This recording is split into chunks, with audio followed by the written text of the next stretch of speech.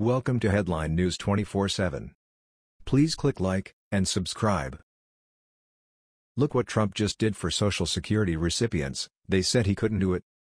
President Trump defied critics and just made a lot of people very happy with the announcement that came from the Social Security Administration. They have happily announced that Social Security and Supplemental Security income benefits for over 66 million Americans will increase 2% during 2018, an increase coming instead of a decrease, giving back a few more dollars to people who've worked hard their entire lives.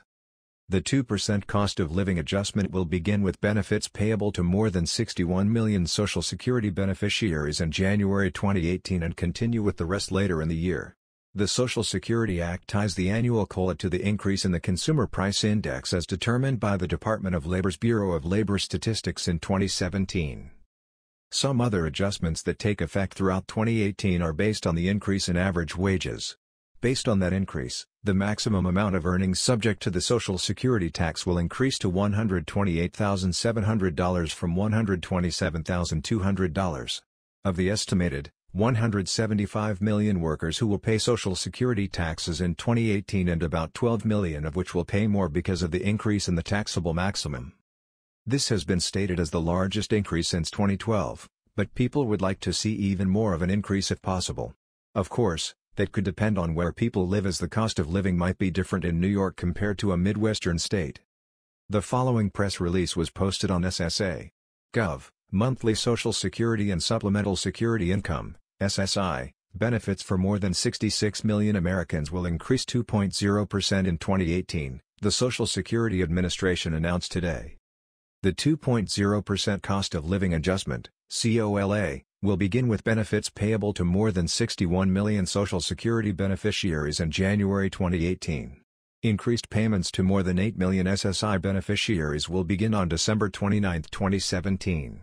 Note: some people receive both Social Security and SSI benefits. The Social Security Act ties the annual COLA to the increase in the Consumer Price Index as determined by the Department of Labor's Bureau of Labor Statistics. Some other adjustments that take effect in January of each year are based on the increase in average wages. Based on that increase, the maximum amount of earnings subject to the Social Security tax, taxable maximum, will increase to $128,400, from $127,200. Of the estimated 175 million workers who will pay Social Security taxes in 2018, about 12 million will pay more because of the increase in the taxable maximum.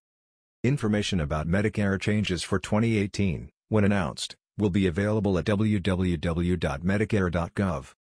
The Social Security Act provides for how the COLA is calculated. To read more, please visit www.socialsecurity.gov/COLA. People who would like more information can review the following fact sheet, which provides even more information. If you're wondering what to do with the extra income, or how much it is, then please refer to the following information provided by U.S. News. The average Social Security check is $1,377 a month, and so next year, a typical payment will climb by $27 a month. It all comes down to the individual, he says. If the person needs that amount to meet their monthly financial needs, then, obviously, that is the best use of the money. They earn the benefit, and they should use the money to make their lives a bit easier. If the person or couple doesn't need the money to maintain their standard of living because they have other streams of income, then they can use the money in a multitude of ways. And while $27 a month isn't much, Delutri points out that if you're married, and you both have $27 a month coming in, that's $54 a month. It still isn't a fortune, but it adds up to $648 a year. And if you have other sources of retirement revenue, chances are, you could use that $648 for something useful. Critics would certainly say this isn't enough of an increase, but if someone handed you $648, would you take it? That was the news. We thought you might be interested in knowing about this. Please click like and subscribe. Thank you.